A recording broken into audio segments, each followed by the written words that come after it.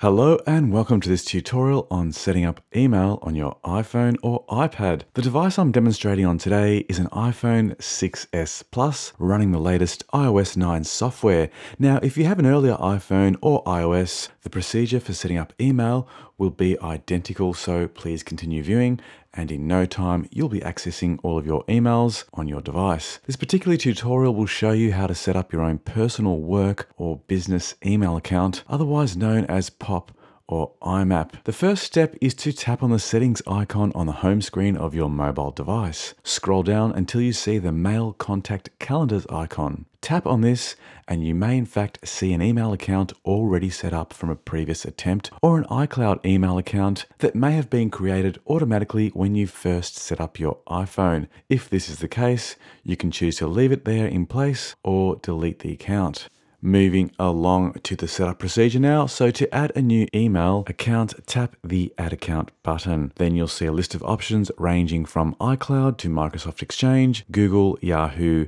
AOL, or Outlook.com. For POP and iMAP emails, tap on the final option called Other. In the next screen that appears, tap on Add Mail Account. In the name field, enter your name. This will be the name that appears in the sender field in the recipient's email when they open your email. So make sure you put something tangible here, either your full name or business name. Then your email address and password. Make sure you type these in accurately, ensuring the email address contains the @ symbol and a valid domain name suffix such as .com, .net, .org, etc. If you don't have this information handy, check with your hosting provider and they can reissue these for you. Finally, in the description field, enter in something that describes your email account. This can be anything you like. Try to use something that helps you identify your email account you're using, as this can be helpful if you're running multiple email accounts. You can simply re-enter your name or put in your business name or even a descriptive title like work email, personal email, etc. Once all these fields are occupied, you'll notice that the next option on the top right hand corner of the screen is now highlighted in blue. Go ahead and tap this and go to the next screen. Now you'll need to decide whether to set up your email as a POP or iMAP account. If you have your email set up on another computer and intend to use your iPhone or iPad as a secondary means to access email, then you can select iMAP. You'll notice that the first three fields are already filled in from the previous input screen. Directly below are the incoming and outgoing mail servers, which now require completion. Once again, you may need to check the exact information needed with your web hosting company, but usually they're all quite similar. In the hostname field, you can enter an address in the convention of mail.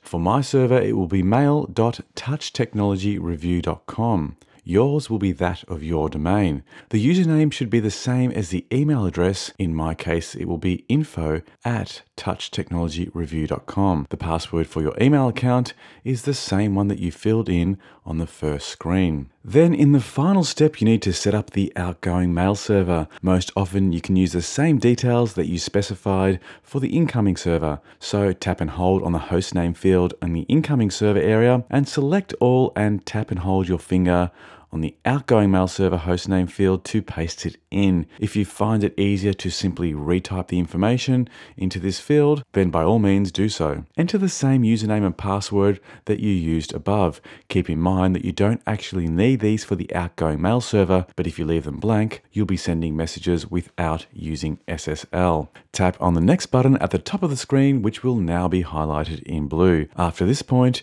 you may see a final screen pop up asking you to review the certificate details. Simply tap on the continue button and wait for your device to verify the details with your server. Keep in mind this can be particularly slow, taking anywhere from 5 seconds to 1 minute, so you'll need to exercise some patience here. Once successful, the words account added will appear at the top of the screen and you can now save the email account by tapping on this save button. If you didn't specify a username and password in the outgoing mail server field, another message may have popped up somewhere in between saying saying that it can't connect using SSL. Do you want to try setting up the account without SSL? Enter yes in this field. That's it. If you followed all these steps, you should be ready to go and send and receive emails on your mobile device. Head back to the home screen, tap on the email icon to open up your email app, and send yourself an email to test it out. All going well, you should see the email appear right there in your inbox. Thanks for watching. Don't forget to subscribe to this channel if you want to see more iOS tips and tutorials like the one you've just seen, along with product unboxing videos and reviews.